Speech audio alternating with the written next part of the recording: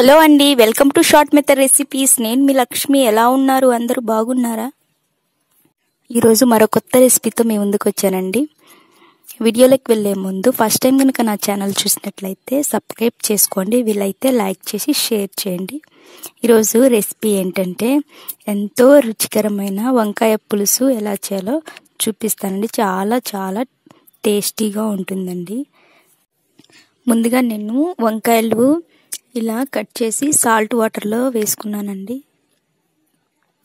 Next కడాయి పెట్టేసి oil వేసుకుంటున్నాను.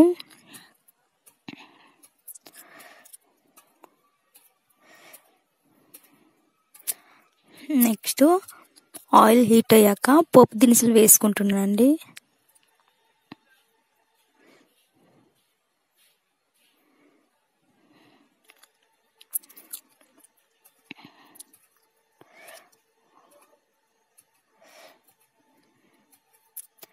Next cut చేసుకున్న ఆనియన్స్ కూడా వేసుకుంటున్నాను. ఒకసారి వేపుకోవాలి ఇలాగా. నెక్స్ట్ ఎండుమిర్చి, కర్రీ లీవ్స్ కూడా వేసుకున్నానండి. ఓకే అండి, పోపు వేగిపోయింది కదా. నెక్స్ట్ కట్ చేసుకున్న వంకాయ ముక్కలు వేసుకున్నాను. వాటర్ అంతా రిమూవ్ చేసేసి ఇలా వంకాయ ముక్కలు వేసుకున్నాను. ఒకసారి అలా కలిపేసి నెక్స్ట్ తగినంత సాల్ట్ వేసుకోవాలి.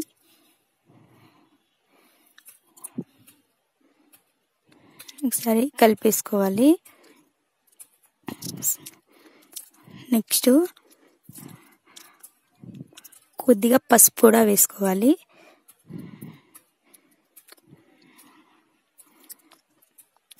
బాగా కలిపేసుకోవాలి.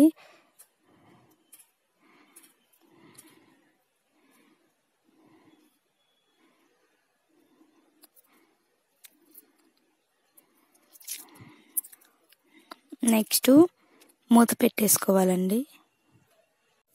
నెక్స్ట్ ఒక 3 minutes అలా బాయిల్ అవ్వనివ్వాలి. మీడియం ఫ్లేమ్లో పెట్టేసుకొని 3 minutes తర్వాత ఇలా ఉంది కదా, ఒకసారి కలిపేసుకుందాము.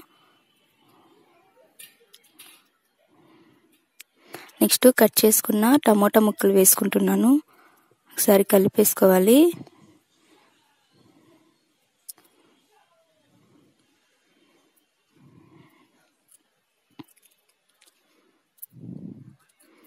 నెక్స్ట్ మూత పెట్టేసుకోవాలండి.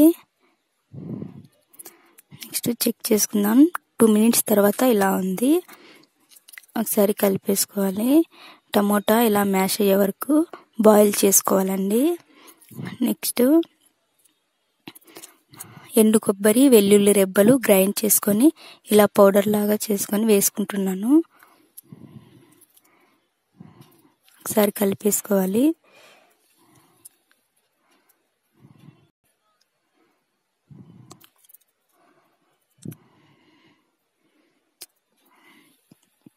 నెక్స్ట్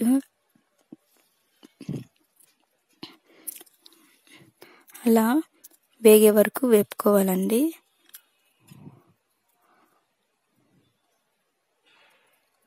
నెక్స్ట్ తగినంత కారం వేసుకోవాలి. నెక్స్ట్ కొద్దిగా ధనియా పౌడర్ కూడా వేసుకోవాలి. ఒకసారి కలిపేసుకోవాలండి.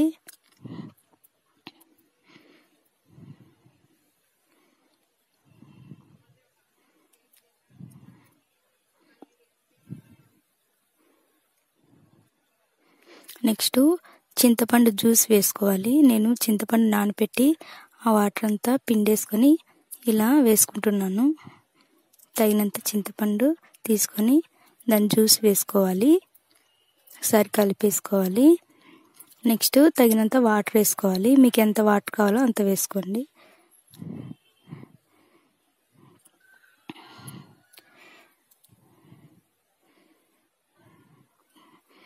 నెక్స్ట్ ఇలా వాటర్ వేసుకున్నాం కదా, నేను ఈ కన్సిస్టెన్సీలో వేసుకున్నాను. నెక్స్ట్ మూత పెట్టేసుకోవాలి. ఓకే అండి, ఒకసారి చెక్ చేసుకుందాము. ఇలా వంకాయ ఉడికే వరకు ఉడికించుకోవాలి. ఉడికిపోయింది కదా వంకాయ, ఇంకా స్టవ్ ఆఫ్ చేసుకుందాం. రెడీ అయిపోయిందండి కమ్మటి వంకాయ పులుసు రెడీ అయిపోయింది. కంపల్సరీగా ట్రై చేయండి. ఎలా వచ్చిందో కామెంట్ కూడా చేయండి. ఓకే అండి, రేపటి రెసిపీలో మళ్ళీ కలుద్దాం. బాయ్.